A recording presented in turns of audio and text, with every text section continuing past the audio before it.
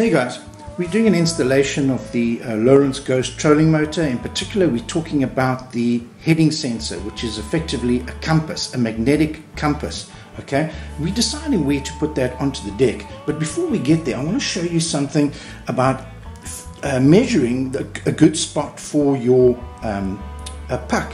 We use an app called Magnetometer, and we're using the magnetometer. Okay, but now watch what happens. I'm going to put my phone flat. I'm going to select the magnetometer function. Now look what happens when I tilt it to its side.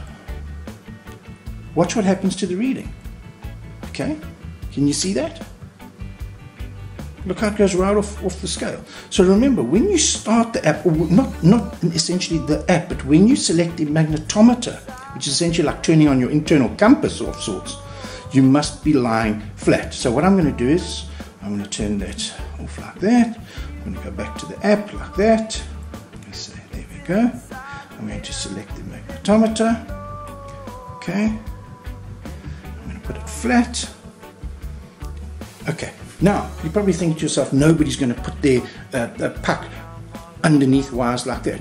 But how many people are going to put these wires could be right underneath your actual deck, and your puck is sitting just on top of it.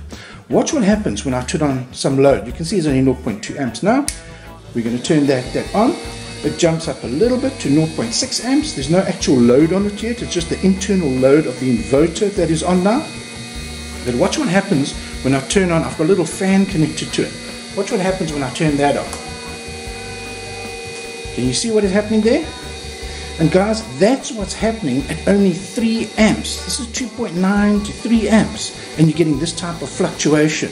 This is going to mess your readings around something terrible. What happens when you come up to 10 amps? This is going to be just about right off the scale. So guys, please watch out for this when you're using your magnetometer apps.